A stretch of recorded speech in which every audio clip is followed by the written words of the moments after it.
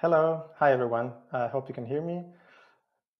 All right. So let's see.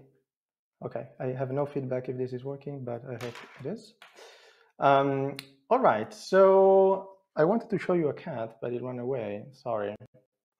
Wait, I'll still try in a moment. Wait. Hello, cat. I'm a Kotlin cat. Hey. All right.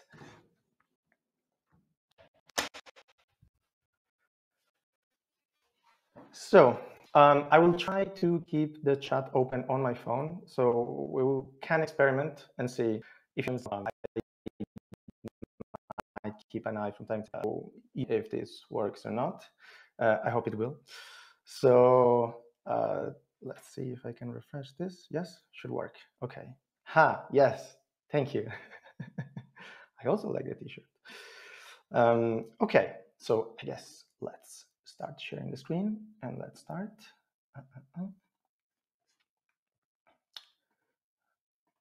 Okay, here we go.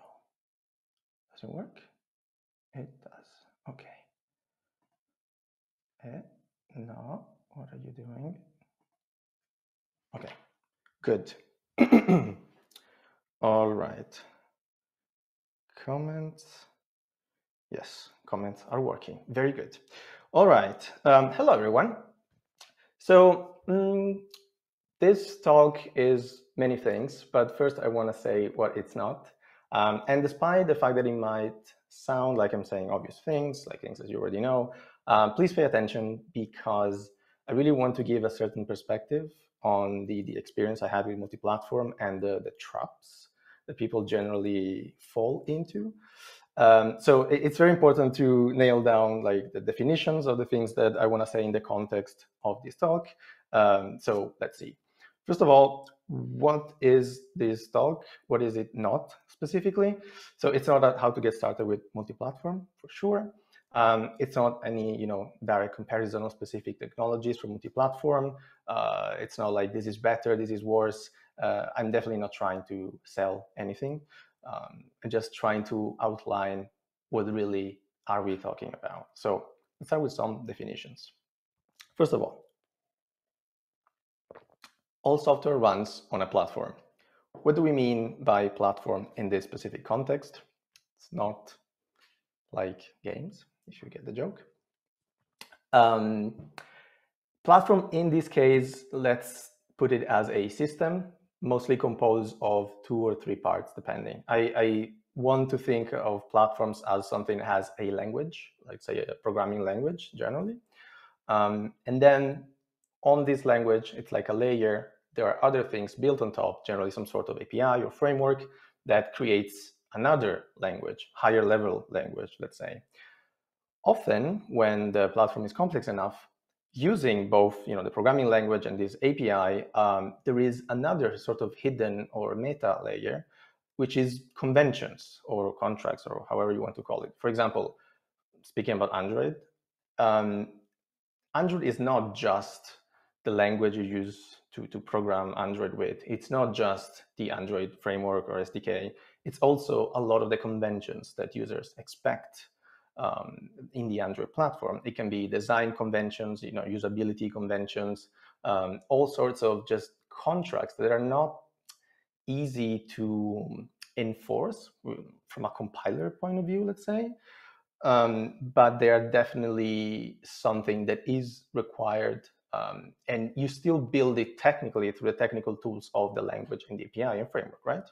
And we often tend to forget that this layer, the conventions, is something that exists, and we'll see why this is so important. The problem is that this is something that you cannot really abstract properly. So let's give some examples. For example, let's talk about Android. Let's say that Android, you want to create an app. What do you use to create an app? I'm hoping that your first choice is Kotlin. But do you really use Kotlin to build an Android app? Technically speaking, if you target the Android SDK, because you have 2 choices, the SDK or the NDK, if you target the SDK, you are using Java bytecode. So you can use any language you want, technically, as far as the output is Java bytecode. And then you don't just use Java bytecode per se. If you try to build an Android app without using the Android SDK, you will not go very far, because you can express your logic, sure, but you will not have access to the system in any way. And that is the point. And then you can keep on building here. Like, you can say, okay, so you have these conventions, you have this language, you have this programming language. But then what does that run on? Because if you think about it, the JVM itself, it's a simulation of a virtual computer. It was made so that you could run the same code essentially across multiple systems, which means that if you start digging more into it, the language here becomes the Java bytecode. There is, of course, a framework, which is the entire way that the Java bytecode works, class loading and all the things. There are conventions on how things should be done or should not be done. But then you start digging deeper. And this one by itself is not the last layer, because this one runs on itself on some other platform, on some other machine, all the way down to machine code, right? So if you really think about it, anything you run on any platform, in the end, always runs on the very last layer, which is the computer architecture, CPU instructions, registers, memory, all of that. So in a way, you could be tempted to think that it doesn't really matter what you write your software in, because in the end, it all looks the same at the very last step. The problem, and this is true, like platforms are abstractions that you create one on top of the other, and you keep on going and going and going, right? The problem with this is that some platforms, some of these abstractions could be either so heavy that the performance impact of crossing this boundary between one platform and the next is so heavy that this platform becomes a heavy platform, let's say. And so suddenly it's not just an abstraction that you can forget about. It's something you need to start thinking about actively. And in fact, I want to make one more distinction. When we talk about native, we often have this ambiguous term, what is native? And there are two ways to think about it. There is sort of platform native. So in this case, if you're using the Android SDK, your native language would be the Java bytecode or Kotlin or whatever. But the device native is something else, because in that case, it is really the low-level computer architecture of the system, right? And it's not always true that the two are the same. If you target the NDK, yes, okay, that might be the case. But if you target, again, the SDK, then it's not. And this is an important distinction, because suddenly, once we start talking about multi-platform, we try to put things together to make them look the same, but there is a fundamental problem here, that the machines we are trying to abstract are not the same. And it's not just a technical problem, it's actually a cultural problem, almost. Before I say more about that, let's see why we would want to do a multi-platform in general, because it all sounds complicated, and like, why even put the effort on doing multi-platform? So today, you definitely know that software and apps are complex, and this is not they might be complex, they are complex today. If you try to solve the problem by ignoring the domain complexity of your own app, that doesn't work. Every time you say, oh, that's an edge case, there are chances that that's not an edge case. It's just how things work, and you need to deal with it. If you try to remove some of the requirements and limit your scope, that can work sometimes, but that is not a solution. Neither is claiming, oh, on this platform that is impossible because it's too complex or something like that. So you need to deal with the complexity of not just writing your app on a single platform, but of writing it on many different platforms, and how that works as a single whole ecosystem organism. And then why aren't we doing multi-platform if it is convenient?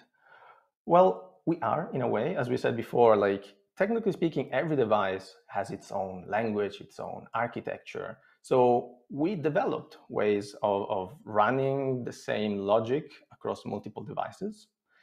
Um, Except, there's a very big difference between saying logic and saying app, because an app is a living, breathing thing that does more than just execute a few operations. The problem is that the more high level you go, the more conventions start to show up, the less is your ability to be able to abstract these things. Let's say that you want to create a cross-platform app between Android and iOS, right? You generally have a few solutions. First of all, you can, of course, the absolute fallback is just rewriting the same thing for each native platform with the native toolkits, and that's it. You will probably achieve your goal. What you will create, though, is two different apps that potentially share a common topic or a set of functionality, but you will face the same problems twice. You will have problems such as your designers will only think about one platform, like iOS first, etc., etc. And the problem there is that when people think multi-platform, they think, oh, let's try to hide all the differences between the platforms, and let's try to forget about all of that and just think about one single thing. And that is the trick, that is the trap, because the moment you do that, you lose the ability to keep the fundamental soul of the system. All those conventions are not just optional, they are there for a specific reason. Users expect them. That's the reason why some of the, let's say, attempts to do multi-platform before definitely backfired, because the result was not feeling native, either because performance was awful or because the UI just looked different. So another option for doing multi-platform would be to, let's say, have a framework that sort of abstracts the differences. Let's think React Native, for example, and tries to use one code to manage the same, let's say, logic on multiple devices. In theory, this is a good idea because you want to do that. You want to abstract your own domain so that you don't replicate that. But at the same time, you fall again into a trap, because this way you are again trying to hide all the differences between the platforms. And that is one of the reasons why React Native has problems. It's because the way they're trying to abstract everything is too far. Only your own use case and your own context can tell you how much you can abstract. And often people slice the layers of what to abstract in sort of the opposite direction of what they should do. So instead of thinking, I will abstract all of the UI or I will abstract all of the logic, they should think, okay, the UI is not one thing. UI is a complex set of many connected parts. Which of these parts, going even very granularly, which of these are really part of our app logic? It's still business logic, although it's presentation logic. Can we abstract those? Can we make those pure, shared, etc.? It takes effort for sure, but I think it's definitely worth it. There's another option, which would be if you have a very, very specific UI, something that does not follow the conventions, hopefully for a good reason, not because your product manager or designers think that conventions should not exist, essentially. If you have that case, then there are some tools like Flutter that allow you to really create the same code that paints directly on the screen. It jumps, like skips the entire view framework for each native platform. It's equivalent of a game. And if you think about it, we are doing multi-platform with games, and very successfully so. So what is the difference between a game and an app? Why can we push so many polygons and do so many operations per second so efficiently on games successfully? We've been able to do that for decades, and we can't seem to be able to do the same for apps. Well, although they look the same, under the hood, they're very different. And I don't just mean from a technical point of view, but from a almost philosophical point of view. So first of all, games are designed with like very little care for battery optimizations. They care about performance in the sense of how fast can we draw stuff on the screen, but they don't necessarily care about, is this running in the background? Am I using too much internet? Am I using too much battery? None of that is true. Plus, if you think about it, there is one thing that all games have in common, which is they have no UI in common. There isn't conventions for games that work the same way that they do for apps. And that's why every menu in a game is completely different from a different game, right? Which is a very, very important point, because the moment where you have a design convention, you need to make sure that you always do the same thing or follow these guidelines. So you either rewrite everything from scratch, which is pretty much insanity, and it's what Flutter is doing because they have the bandwidth to do so. Otherwise, you need to use the existing tools to do it. And you are limited by each platform's limitations in that sense.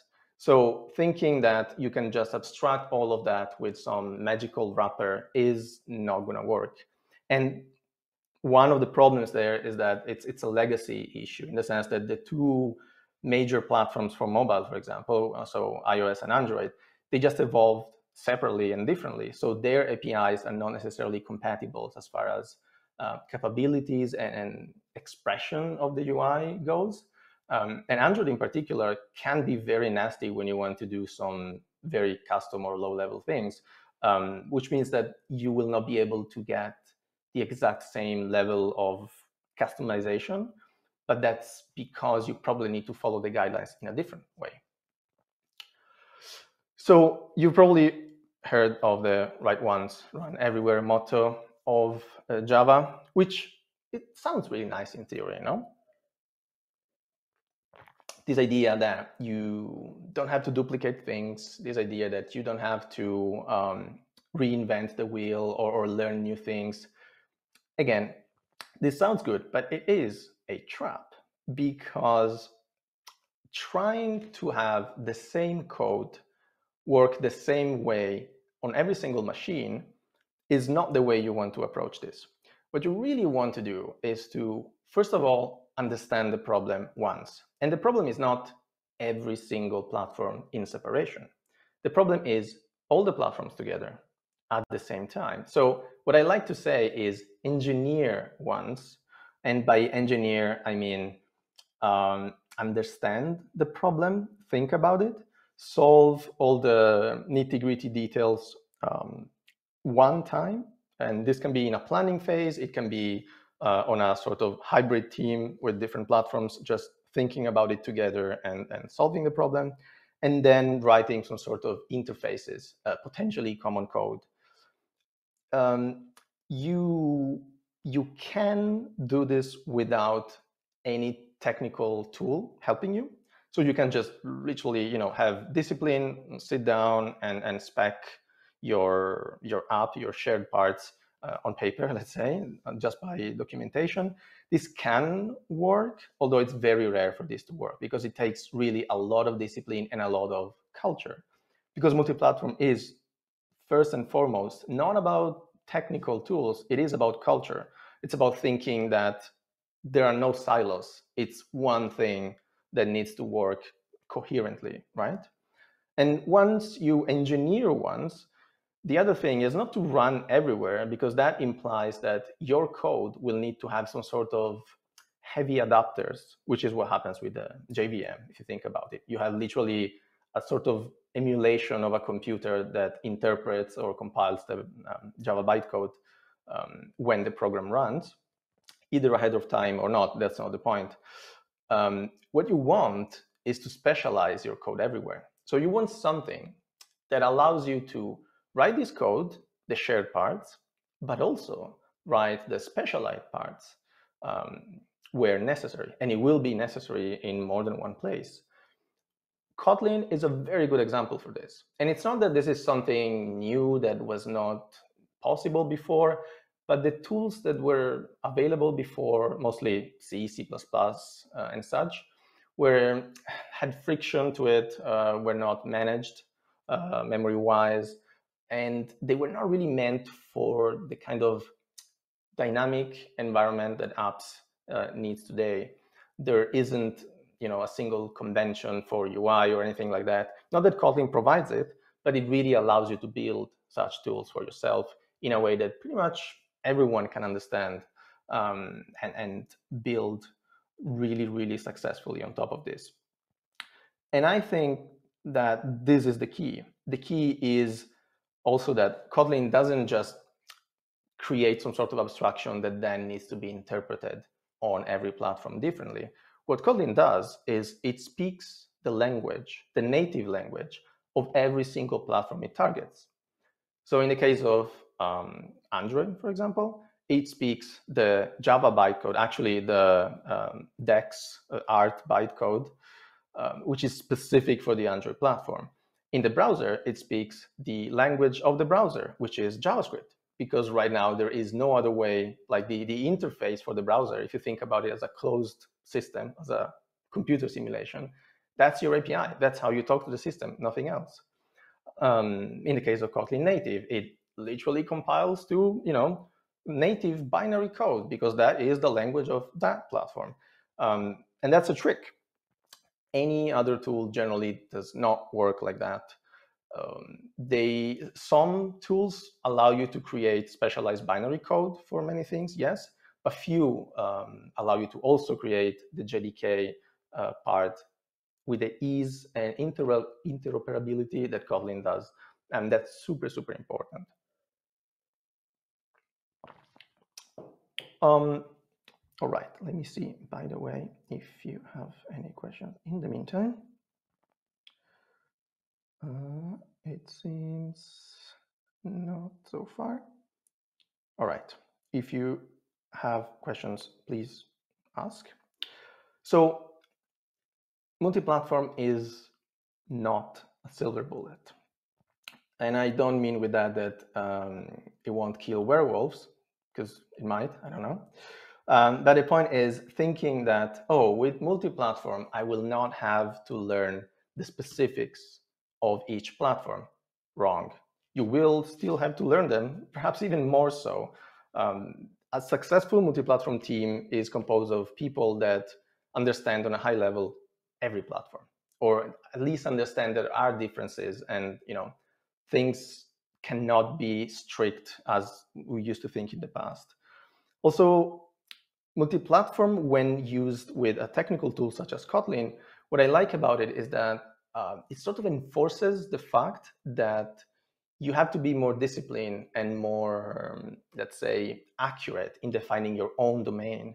It forces you to extract the parts of the logic that are really common to your own domain. And that makes for a whole lot of, really nice side effects, such as testing becomes effortless because most things become just pure functions. Or you can create a system that is completely headless, let's say, where your logic can run in itself in isolation. And then you can sort of plug that into each specific device, renderer, call it whatever you want. And this forces, and this is one of the best parts about it, this forces the team to finally come together, collaborate. It takes down the walls between the different platforms on a human level, which is extremely exciting when you think that normally the exact opposite happens. Also, multi-platform doesn't necessarily make you faster per se. It might actually make you slower, especially at the beginning, once you understand how things should work. The kind of speed improvements that you can get from multi-platform are more in the long term, because often we think about shipping, like shipping as fast as possible is the priority, everything else, whatever. And so we think about a feature cycle as just, planning, developing, maybe fixing some bugs before shipping, then shipping, and then very often the feature ends there. We don't go back to fix critical issues, and especially when the issues are not just technical bugs, but they are inconsistencies between the platforms. When instead you start doing multi-platform, again, it might take the same time or even longer to ship something, But then once you do, the part where you have to go back and fix the fundamental flaws of the inconsistencies between the platforms, that part is not there, because that was part of the original design, and the quality that comes out of it, the user experience, the amount and kind of bugs is completely different. It's really like an order of magnitude different. So suddenly you're going to have bugs that either target the specific platform, but those bugs tend to be quite easy. It's like, I don't know, that specific device handles things slightly differently. Sure, I'll fix that. It's not a problem. I understand why it happens, where it happens. That's it. If they are problems with your logic, that's very easy to replicate, because you can generally replicate that in complete isolation. And once you fix it for every single platform, which is amazing. And again, if this sounds like a lot of work, keep in mind that the alternative to this is literally rewriting everything every single time twice. And it's not about the time that it takes you to type the characters, because that's not the point. The point is thinking about the problem twice, solving the problems twice, having duplicated classes of bugs every time. It gets really, really overwhelming. And again, the other trap is that it gets overwhelming not immediately, but after a while. And when it comes to bite you finally, then it's too late to redo everything, to redesign, re-engineer everything. That's why, generally speaking, it's something that should happen before and not after. So again, multi-platform is first about culture and then about technology. And this is a point that I cannot stress enough. And also, multi-platform is not about abstracting UI. It's actually, we need to stop thinking about UI first in general, because every time you think, I will make an app, you generally tend to think two things. What platform will I run it on? Or will I start developing it for? And how will the UI look like? That is the worst approach you can take. You should really think about, what problem am I trying to solve? And what is the logic of this service, of this function? Because if you think about logic purely without thinking about how that will be displayed, you come up with a component, a software component. I like to call it like an oracle, but for legal issues, I probably shouldn't. But imagine you are given, in your day-to-day life as a mobile developer, you are just given an SDK that answers all the questions you can possibly have about the state of everything, model-wise, let's say. You just need to display it on screen. Not just that, but all the tricky parts of displaying, if there is a specific ordering of the elements that is specific to your brand or your app, if there is a specific way that you draw things on the canvas on an abstract level, all of that you can absolutely abstract away. It doesn't have to be that on the UI side, it's either all or nothing. You can definitely split it down into multiple layers, into multiple bits even.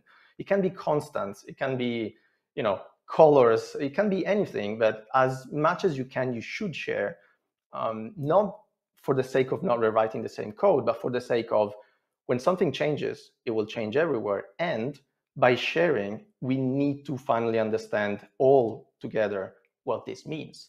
It's not just, let's say, sharing for the sake of making product managers happy, or engineering managers happy. It's sharing for the actual benefit of not having to duplicate the work of understanding and solving the problem.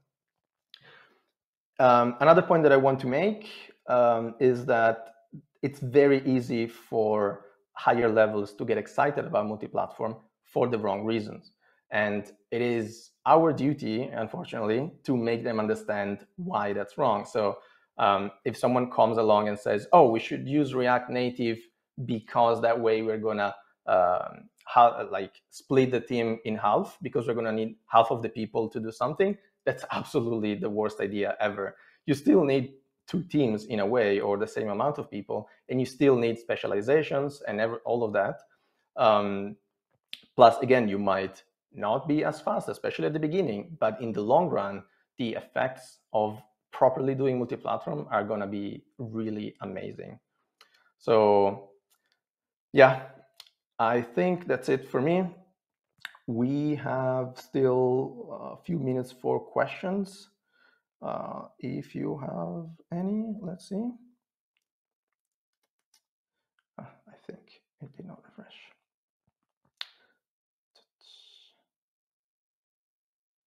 Oh, definitely did not refresh. Oh, sorry. Oh, so many. All right. So let me switch back to, oh, by the way, this is the link for the slides that I will upload very soon, I promise. But in the meantime, let's go back to the camera. Toggle screen sharing. There you go. Hello. All right. So, oh, wow. So many things.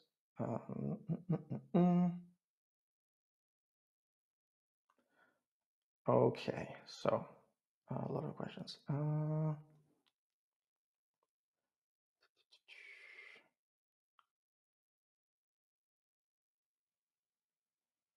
Oh, wait, was there an issue with my stream? I hope not. All right.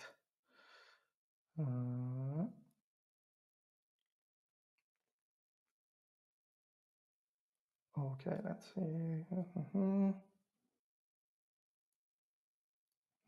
Sorry, looking at the wrong track. That was fun.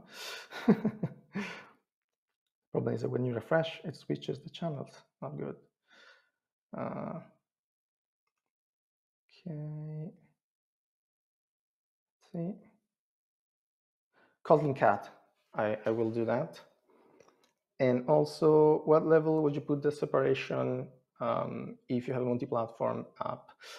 So, yeah, I see what you mean. That's tricky, and it might be that just certain models of architectures, they just don't work the same way when you think about multi-platform. It's a good way to abstract logic in a general sense, to decouple your concept, etc. But it's not necessarily a good way to decouple concepts across platforms, unless you go very granular. Let me grab the cat, and in the same time, I'll reply to you. Cat. Oh, there's another one. Meow. Meow. All right, calling cat number 2. So, hello. Hello.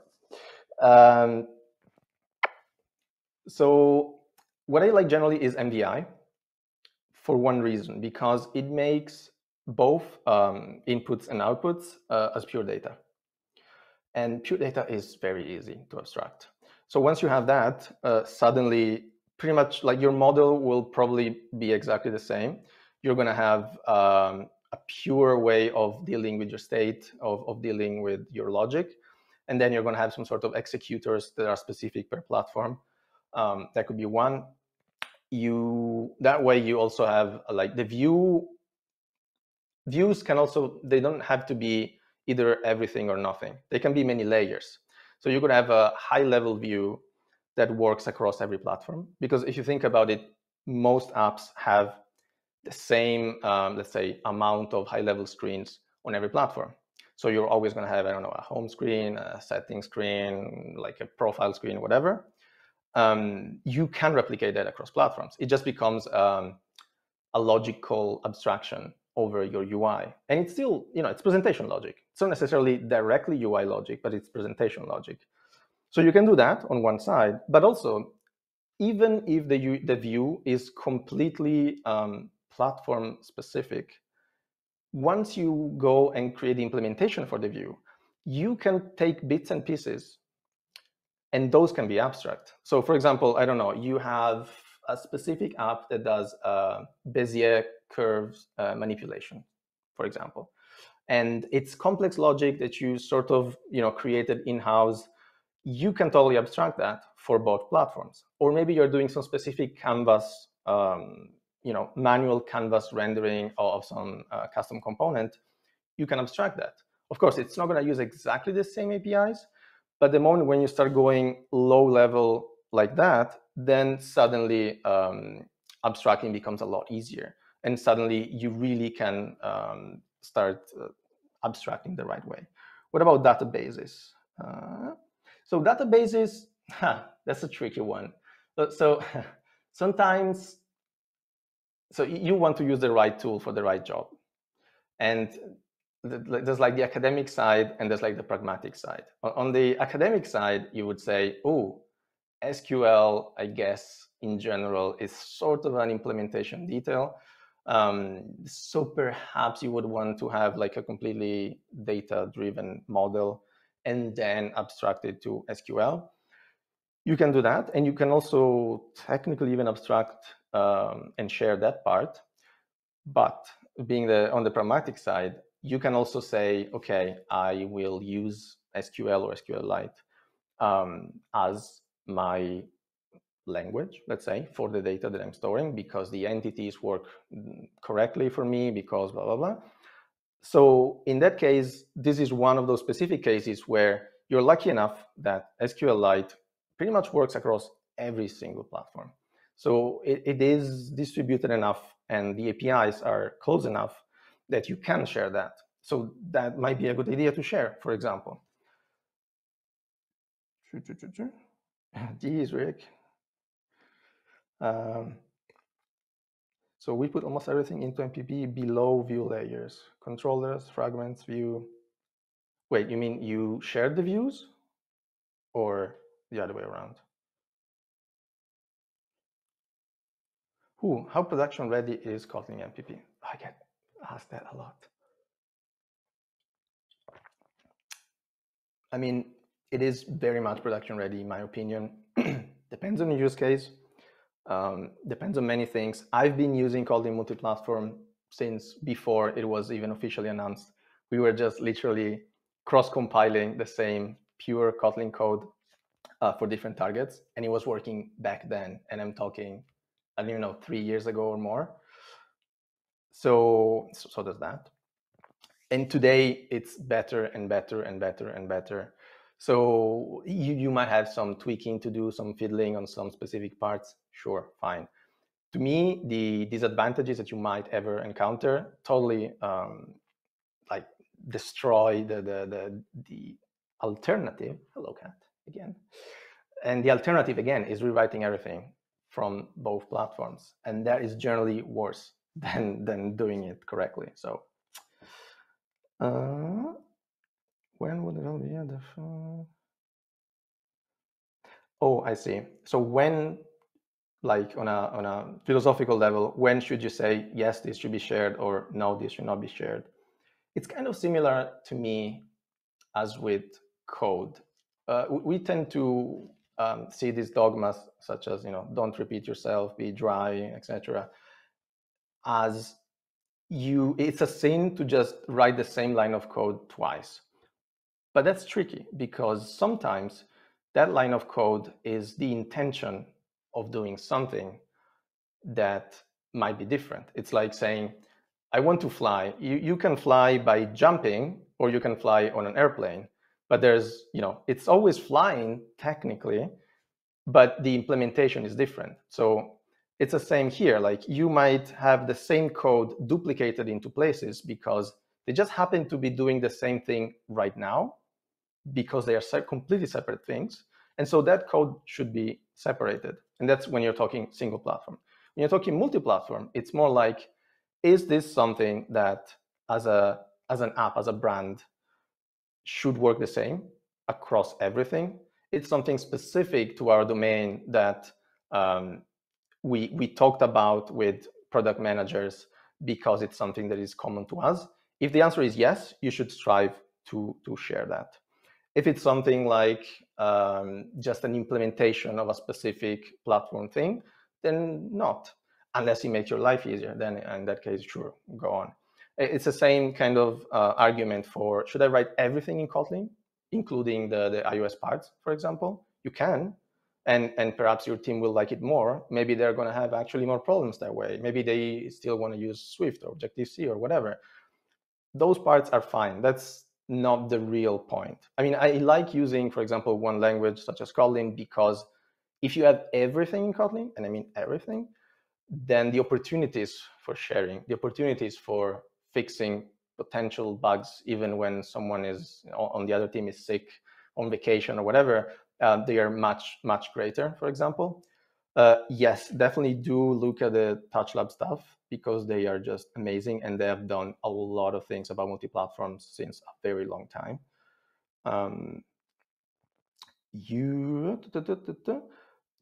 If you search about one of the issues with multi-platform on Kotlin is that lately there have been tons of changes. So a lot of the older samples are not working anymore. But if you look at anything on the JetBrains side, they should be pretty much updated. And as usual, start small, add piece by piece, and then it gets a lot easier. You can take an existing project, strip it down, or the other way around. So totally. Yes, very good points about the latest. Always have the latest Kotlin, the latest IntelliJ. That makes for a very good setup. Often, me personally, when I do multi-platform, I like to use IntelliJ instead of Android Studio, because it might be that the two, they are sort of separate releases running in parallel. It might be that the Kotlin side in IntelliJ is more advanced, more updated than the Android Studio one, because I didn't have the chance yet to include the latest changes. So in that case, when you're doing fringe work, cutting edge, you probably want to go with IntelliJ. So that's for now, at least. In the future, things might change. Okay, I think I have 1 minute left. If you have any more pressing questions, now is the time.